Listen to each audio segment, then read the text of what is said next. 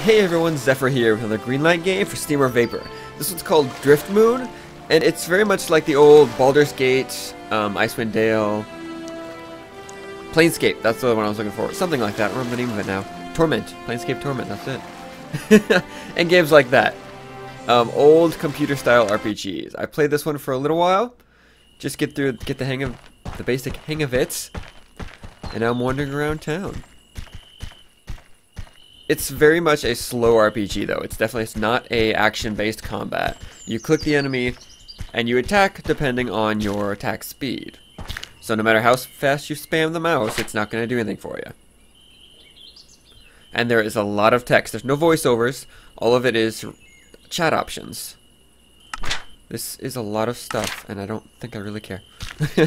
But you have one guy with you. See, it's this kind of stuff. You can talk to them and they tell you stuff.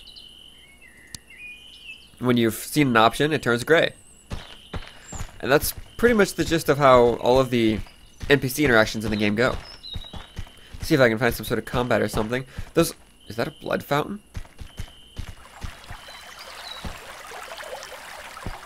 Strawberry juice fountain. I ran across a milk fountain, now there's a strawberry juice fountain. It's a very interesting world. Animals talk, and you know, it's normal apparently. If you saw on the entry screen, there was that skeleton wandering around the island, just humorously spouting stuff. I'm not sure if I waited long enough for you to see any of that. Why is there a line of gold coins? I'll go after that in a second. You've got a food bar down in the bottom left there. Attack the archery turret! Or target, rather, not turret. But yeah, your food bar down there in the bottom left. I'm guessing you can starve if you don't keep finding food. Was that it? Oh, that's right, I took a talent for finding goldfish, which are apparently food. Oh, where's the talent screen at? I have no idea. There it is. Goldfish Scout. You find talents. Or you could go with random stuff. Go with shield, archery. It's not exactly a wide array, but it is there. Basic stats.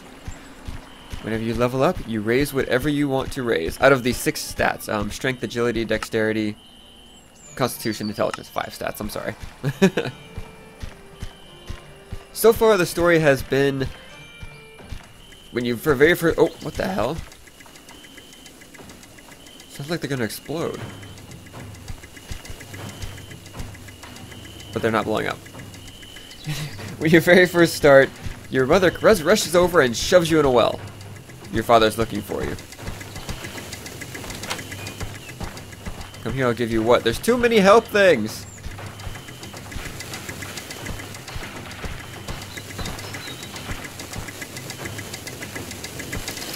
Oh, move!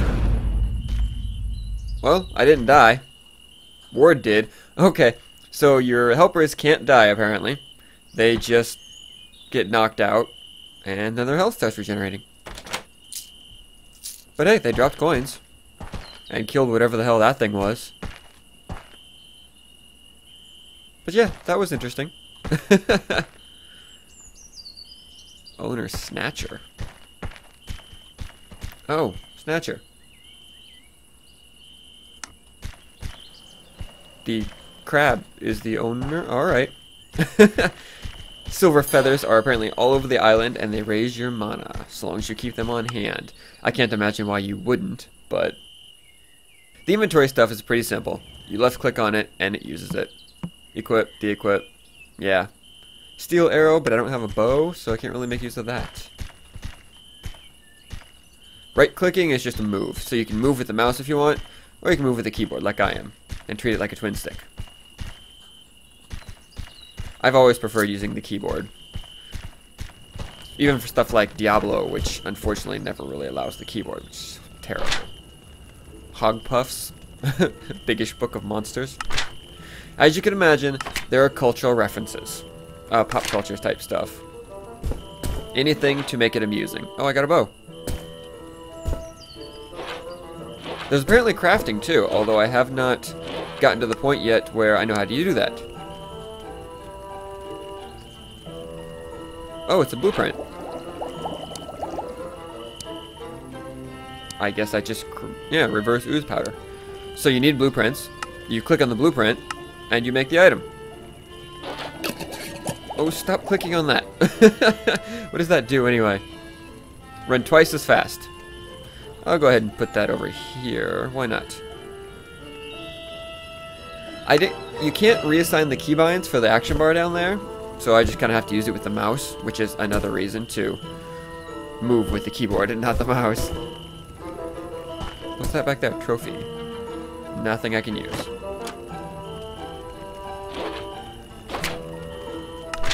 Wait, he's got the book in the cabinet and on there? Oh, and now the book belongs to me. I have 2 of them. Bizarre. So yeah, apparently a bunch of lizardmen attacked, turned all the people in the village to stone, kidnapped my father, and now we're off to figure out why.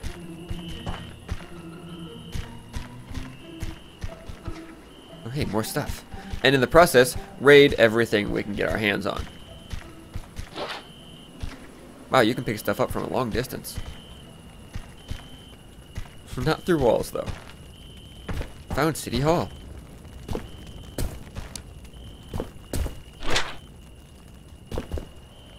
Man, you just keep picking those books up. The password is Mr. Scrub. I wonder what that's for. There's a lot of things like these chairs that clicking on them doesn't do anything, but you can push them around. I actually found gold coins underneath the plank doing that. And hey, every little bit, I have no idea what the gold does yet. But, you know. Mayor Biscuit. Another dagger, don't really need it. Snatcher, oh that's the crab over there.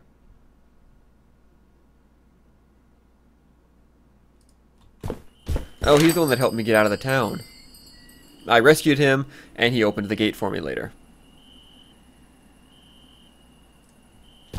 The gardening, what of doom, something? Ooh. Mr. Scrub.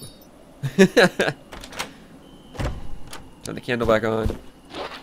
And I now have armor. There we go. So this is definitely a slow-paced game. It's not an action game. You know, things even take a while to do for an RPG. Granny New Moon. But it is amusing and entertaining if you like these kind of games. Oh, nothing in her cabinets? Granny, you're useless. There we go.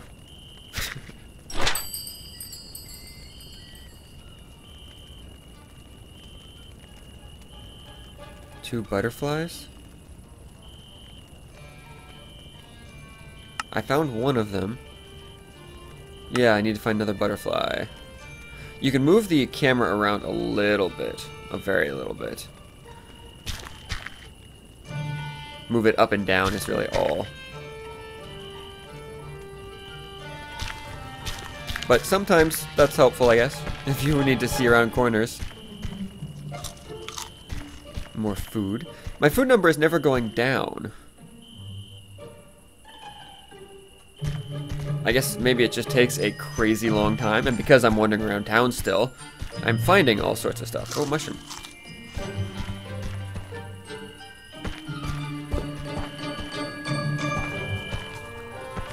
Shove this out of the way. There might be something under it. Oh, it's like a silver feather. Nice. Oh, that's right, I have a torch. I'm like, I need light!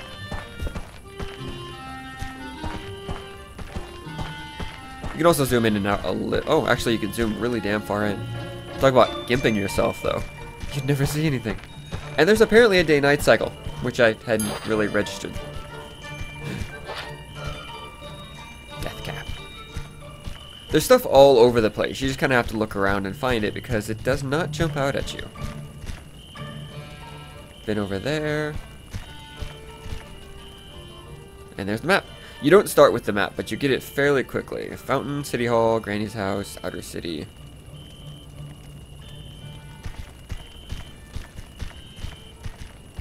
Okay. And shift changes your action bar. So you can have two things. I really wish shift was like a sprint or something, because this takes forever. He really does move slowly. Oh, that's right. South was the line of gold coins. Trailing. Let's see what's up here first in the actual city. Hopefully I'll run into some sort of fight here soon. Even if the only thing I've fought so far is a couple spiders. One at a time, thankfully, because they're freaking gigantic. Oh, a ghost.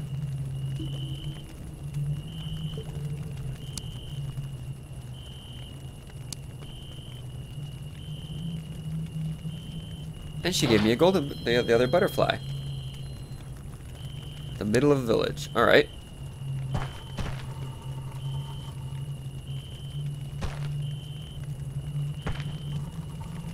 Man, I can't move the wood out of the way.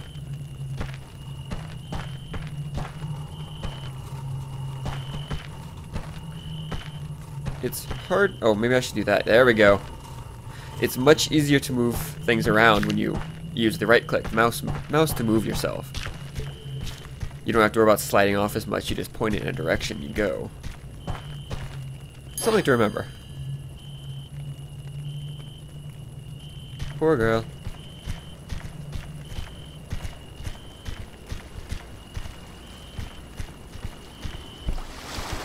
So this is what you'll be doing for a lot of the game.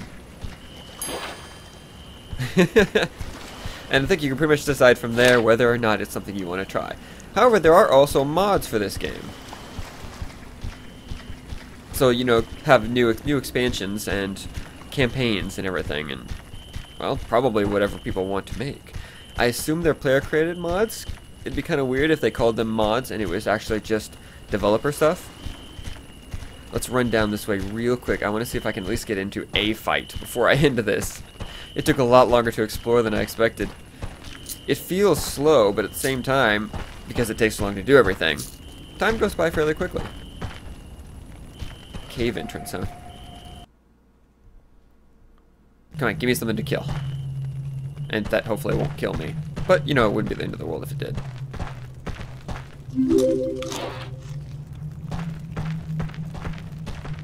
There's gotta be a cave bat or a spider or something in here. Oh, an ooze. And you swing. Load up your focus blow down here. Oh, and it turned into smaller ones. If you get poisoned, it wears off eventually and your health starts regenerating. Or you can use the antidote. Health potions. Lots of crafting stuff. Food. But yeah, that is Driftmoon. Save this and hop out to the main screen. I don't know that I need to save it. I probably won't play it again anytime soon. But, alright. Back to the main screen. And here are the mods. Okay, yeah, it looks like there's people that made them. So there's a lot of potential behind the game if it gets enough support and if, you know, people like playing it. Pinmoon lets you play a pinball game. Nice. That's entirely up to you guys, though. That's it for me today. Thank you for joining me. I will catch you all next time. See you later.